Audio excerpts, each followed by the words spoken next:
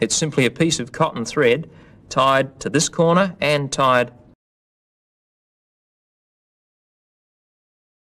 The strangest window in the entire world. It's called the Ames window, and we showed it to you 3 years ago on an electric motor spinning around, and it did strange things to your brain because it's an optical illusion. Well, we had so many letters about it that we decided to make another one, this time a smaller one that you can make at home. You won't need an electric motor to spin it, you can spin it with a piece of cotton thread.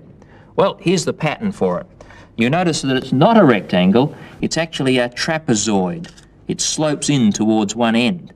Now, your brain tells you that most windows are rectangles, even when you know they're not, and that's the whole basis for the illusion.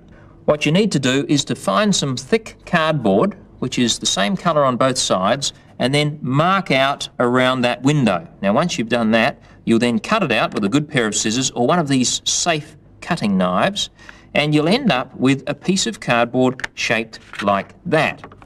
Now, you'll also need to mark out the internal spaces on the window, and to do that you can simply press through with a ballpoint pen and then mark them out with a felt-tipped pen. Okay, now once you've done that, one more thing to do with your safe cutter, and that's to cut out the spaces there.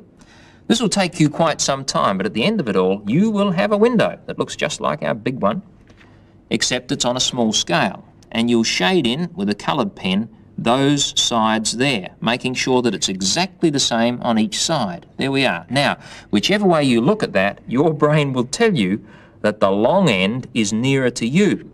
Now, it is nearer to you now, but now I'll put it back near my body. Now it's nearer to me, but it still looks as if it's nearer you, doesn't it? Because you're used to seeing things bigger when they are closer to you.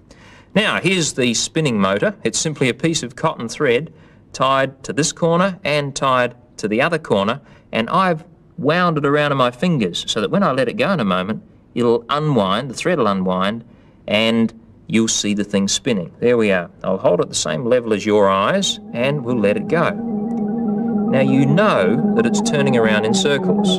In fact, if you look at it from above, you can see that it's turning around in a circle. But now your brain is doing something strange. It's telling you that it's not going around in a circle, but it's oscillating. In other words, it's turning part way, stopping, and then going back the other way.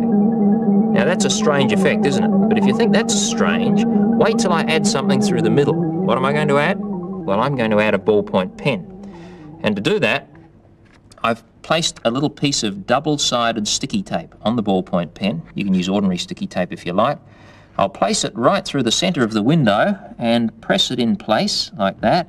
Now, this time, by fixing on the pen, you'll be able to see that the pen is going around in a circle and not going backwards and forwards. But what's your brain going to tell you about the window?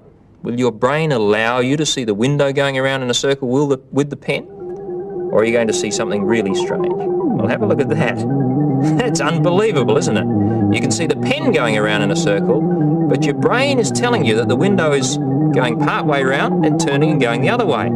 And yet, in order to do that, the two things have to pass through one another, the pen and the window. You know it's not possible. You know it can't happen. And yet, as you look at it, you see them going through one another every time they go around. An amazing illusion, the Ames window. And I think you're going to have a lot of fun making your own.